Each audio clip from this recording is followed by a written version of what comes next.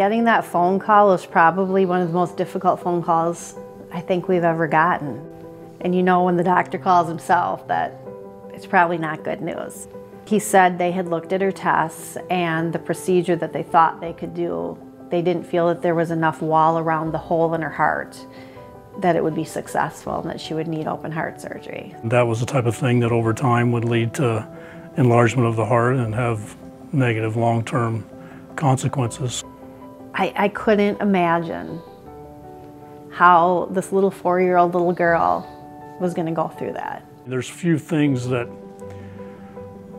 injustices that I personally react to more than why would a child need to be born with a problem in their heart all messed up when they didn't do anything to deserve this. After my initial meltdown and crying about it, and I can still cry about it to this day, we knew we just had to be strong for her. For your daughter, you want to get it over quick. You want to get down there, have it fixed, and then get into recovery. I remember that my parents told me when I got home, what I did was I wanted to go on my bike and ride around. But they said I couldn't because I was still recovering. I feel amazing. There's nothing different that I can't do except 2 things, which I probably wouldn't do. It's wrestling and tackle football. Hey, honey. Hi. How are you? Good. Good day at school? Well, Yeah. it's almost like, it seems like it was a lifetime ago.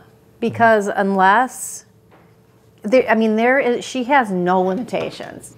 It's only when you see that faint little scar on her chest. And it's something that used to bother her, and I think now she's kind of proud of it because it symbolizes something to her. And that's the only time, I think about it once in a while, but when I see that scar, that's when I realize how lucky we are. When she decided she was going to do this pageant, we talked about the fact that she had to do an introduction in front of a couple hundred people. What can we talk about? What makes you unique? And right away, it was her heart surgery. And, we said, well, why do you want that to be what you talk about? And she said, because she wanted to be able to tell other kids her story. And that if she can be okay, then they can too. This year, I won first place for Miss Wisconsin, and I went to nationals a couple months ago. Because I had open heart surgery when I was 4 years old, and I wanted to tell people that if they had open heart surgery or they had something that was different about them, it shouldn't let anything stop them.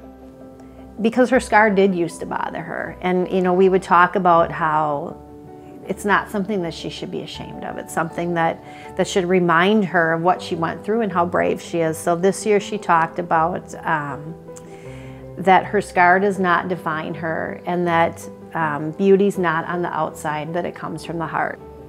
It worries me that had there not been these advances and the American Heart Association wasn't so involved in educating the kids and the doctors and that type of thing, that I worry that something really bad could have happened to her.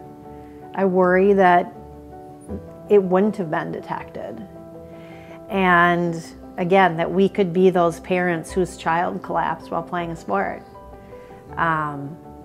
We will forever be grateful for the advances that they've been able to help make. Yeah, our life would be different, and we're just thankful for all that they do.